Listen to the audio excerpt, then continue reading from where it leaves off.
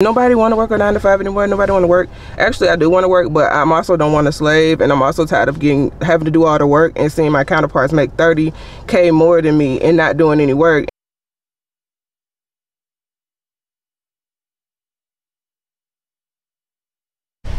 Hi guys, I don't know how long it's been since my last vlog. I got this curly wig on today, y'all. So I'm trying to Instacart. I've been struggling trying to get batches, and then 2 popped up today, so I was like, let me go outside and like sit and wait and see if I can get some, because 2 popped up, but they were like 10 miles away, and that was like 10 miles seemed like far for Instacart. Even though the tip was good, 10 miles seemed like far. Is 10 miles far? If y'all Instacart, let me know. And I don't have a car mount, so I'm holding this. But yeah, we are in the car. I guess I'm gonna listen to some gospel music, spend some time with God, pray about it, because you're gonna need some extra money. And we'll see. But I'm struggling because I never get batches because I don't have the physical card. I know that affects it, and then they said they sent it and then it wasn't in my mail, so I was like, okay, so I have to get it resent. And then yeah, I'm trying to get this. Maybe I should do it this way. Yeah, I had to get it resent, and then so now I'm just doing a digital card. But it's like 10 miles for $14. Okay, or no? Let me know, because I'm trying to figure it out. Anyway, the next batch I get, I'm just take, because I'm like, I need to make this money today, and I'll figure it out as I go. Anyway, I'm in my car trying to film, and you folks looking at my face. I gotta get some tint, because I feel like I have so much peace in my car with tint. Like, I can't never just mind my business. Somebody always gotta be minding my business, looking at my car trying to see what I'm doing. I need some tint real bad. We'll see. I came outside, but the first one I got from my house, I was like, dang, do I really need to be outside? Like, if y'all Instacart, let me know what y'all be doing. Anyways, I'll check in with y'all later. I know I'm gonna hate this angle later, but I'm trying to figure out how to freaking prop this up in my car without a thing. Should I just hold it? Let me see. It's getting hot in here. I'm finna have to let my window up though. I'm gonna let my window down. It feels good outside. Okay. And let me lock my doors. I just wanted to have like I don't know if I'm gonna even keep this in the vlog, but I just wanted to talk about like where I am in my like life journey, because I know a lot of my stuff is like starting over, and I am starting over. Like after the breakup, I took a lot of damage, specifically to like my credit and my finances. They got depleted into the negative so far to where like at the time when we broke up, I wasn't working. I was in my own business, which was working, but the weight wasn't being carried, basically, even though promises were being made.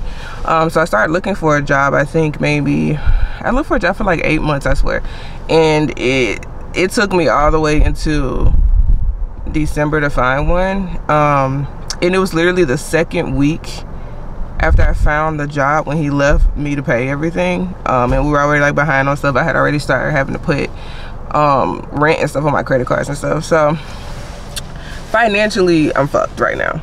But you know, I'm praying. Like there's a lot of lessons I learned from that situation, but it is discouraging sometimes, just because like it's not like I like balled out on like and got nice things and stuff like that. It's like a lot of my issues came from trying to like not get kicked out of my house, or kicked out where I'm living at, and I don't live in the same state as my family, and we don't have space for me to go back home. So it's not like oh, just go back with your parents, or I didn't have any other options, basically, type thing. And that's kind of how my life always is.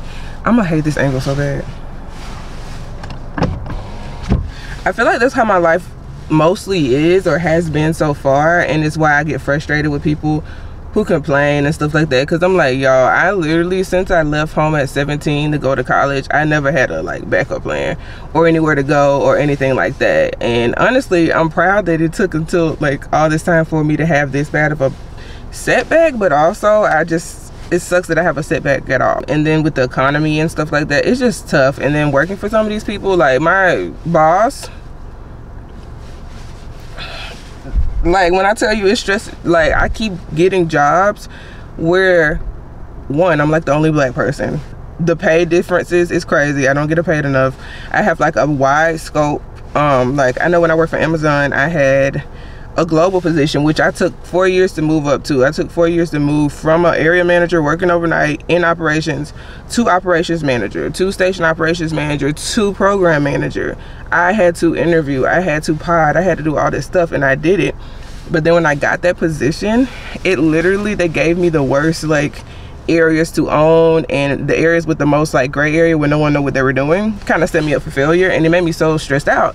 And then mom got sick. Like, that was the first time she got sick, and they weren't like balancing anything. Anyways, I'm saying all this to say, like, that keeps happening to me with jobs. So with the marketing, it's the same thing. It was just like, I'm the only person in the entire marketing department for $1 million company, and also being an executive assistant on top of that, and not making even like 60K a year. Like, I feel like God is telling me to do, there's something else I'm supposed to do, and I keep trying to like work for other people and do it the cookie cutter like normal way, and it feels like it's not what's working for me. I'm going back to the point that I'm putting all this faith in God because I'm trying to figure out what the heck I'm supposed to be doing. And I have a hard time doing that because I'm used to putting my hand on it. I'm used to being like, well, I'm gonna just work this 60-hour-a-week job because I know I'm gonna get a salary and I know my bills gonna be paid, and that's cool. And I've been putting a lot of my faith and stuff into myself and not God. You know what I mean? It's like, okay, well, I can make this work, I can do this. So I was just doing that type thing. So and then I'm sitting over here in the parking lot, and I think that's like a police car, like Suburban. That's why I stopped, because I'm just like talking to the camera, and you turn, go through the parking lot, and go right next to my car to drive right next to it, and your little blacked out Suburban. Like, I'm just talking to my camera. Y'all leave me alone. The devil. I'm just like overwhelmed and tired of like being in a situation with jobs, and I feel like it's probably because I'd be like, I'm gonna just get a job, I'm just do this, and I'm gonna pay it, instead of like putting the faith in God and letting God do his thing, and not doubling back like, okay, yeah. But anyway, I just went off on a big like rant, but it's like just giving y'all updates. So I mean, it is what it is. But it's to that point where it's like the shit is old now, the debt is getting old now, and they not wanting to wait, and it's going to collections and stuff like that. But anyways, y'all keep pushing, y'all keep pushing. And then just a reminder to do what works for you, because people like, nobody want to work a 9 to 5 anymore. Nobody want to work. Actually, I do want to work, but I'm also don't want to slave, and I'm also tired of having to do all the work and seeing my counterparts make 30K more than me and not doing any work, and I'm slaving. When you work all the hours that I have to work, it's like less than $20 an hour. No, like, I might as well go work at McDonald's or like Chick-fil-A if I'm gonna just make that out without the responsibility. This season is called putting my faith in God, basically. And it's kind of oversharing, but not really, because this is my situation from like months ago, but I'm dealing with like the things after, or from like last year, I guess. People don't realize how much toll that takes on your mental when literally everything around you is on fire, things you work so hard for. I work so hard. Like, y'all, my family does not have money. Like, I've been struggling since college. I didn't have a phone. I didn't have a car when I went to college. I didn't have nothing. I had to ride with other people to get up there to the college. My roommate at the time had to take me to even get a job in college. And I really couldn't work because I had to go somewhere where I could walk. Like, and then I didn't get a job until 2 years into college. That was the first time I ever even had the money to do it. So I wanted to work in college, but I couldn't. So when I tell y'all the hustle on the grind has been like lifelong, like basically since I was able to do it, like it has. So it ain't nothing new, but now I'm getting burnt out, and now I'm in this point in my life where I want to do what I want to do, basically, and not even in a selfish way, just like I've never felt like I've been able to do something that I really want to do, or something that brings me joy in life. It's always grind. You got to do this. You ain't got no backup plan. You ain't got no car. You got to pay these bills, baby. I've been thinking about bills since I was 17, nonstop. I'm 30, about to be 31. Like, it's different. This and that. Like, nah, baby, the struggle is real. The struggle is real. The depression is real.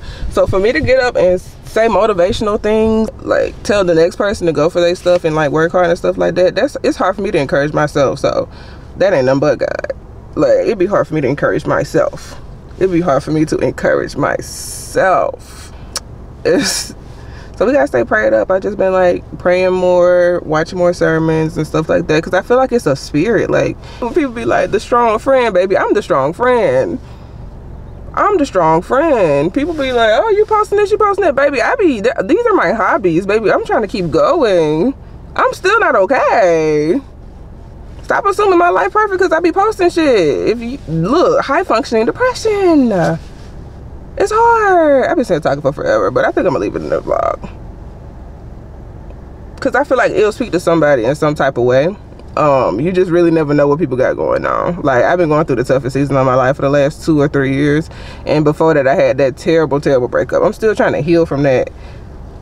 All of the trauma, like, it's so much. It's so much. So y'all keep going. It's hard. I know you see people doing stuff and you think their life might be easier. My life ain't easier, but it's okay. I feel like God wants me to share my testimony for others, and I've always felt like God wanted me to share my testimony for others, but I was trying to wait until it was good and Gucci and looking good, like, y'all, I'm rich, I got a big house, and then share it. And I feel like that's more of a prideful thing too. It's like, I don't want to share while I'm going through it, and it's like, I feel like that's the power in your testimony sometimes, is to share things while you're going through it, because those raw emotions, those raw feelings, I feel like that's something else I'm learning in this season. Like, yeah, it's nice to get your big house and then be like, oh, I suffered for 4 or 5 years, but I feel like it don't be hitting as well. It still hit, but let me know if y'all know what I'm saying. So I feel like I'm being pushed to do that. So I'm gonna try to talk more. There's a lot I could say, but sometimes you just don't be want to talk about it. Anyways, I still ain't got no Instacart, y'all. Hold on, let me see.